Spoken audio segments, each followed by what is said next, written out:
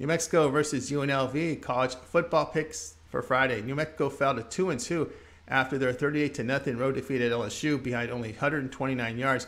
In their other step-up game, the Lobos were held just 123 yards at home to Boise State. Quarterback Miles Kendrick completed 58% of his passes with 6 yards per pass attempt.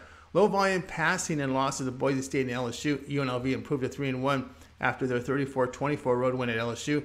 Rebels win despite a ground game that produced just 103 yards on 42 carries. Rebels benefited by a +6 turnover margin. They picked off 5 passes, getting up 313 passing yards on 42 attempts. UNLV quarterback Doug Brumfield is completing 70% of his throws, 8.5 yards per pass attempt.